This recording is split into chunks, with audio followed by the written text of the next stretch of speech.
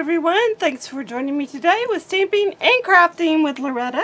Today I have a quick share. I made a ribbon slider card using stamps and dies from Your Next Stamp. The stamp sets are called Santa Express Train Carts, which looks like this. Should probably lay that down so it's not so close.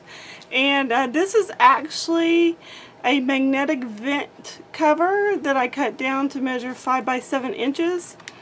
I keep stamps that I'm using currently are using a lot of in a little divider that is basically meant for letters.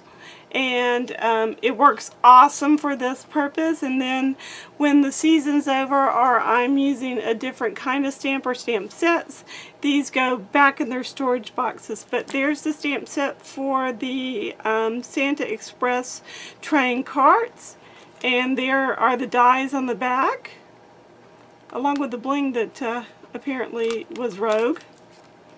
And then this is the Santa Express, and this is the train and the caboose that goes with the Santa Express train carts that I just showed you. And once again, the dies for this one are on the back. This is a magnetic vent cover that you can buy from like Home Depot, Lowe's, that kind of store. I'm sure you can probably find them in bulk somewhere too.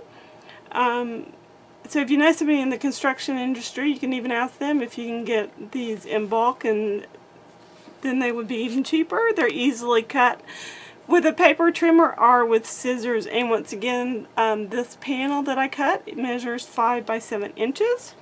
So there are the stamps and there are the dies.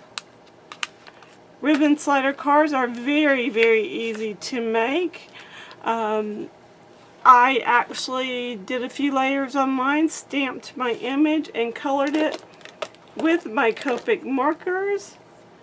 And I used a lot of them. Let's see here. I will pull these out so you can see.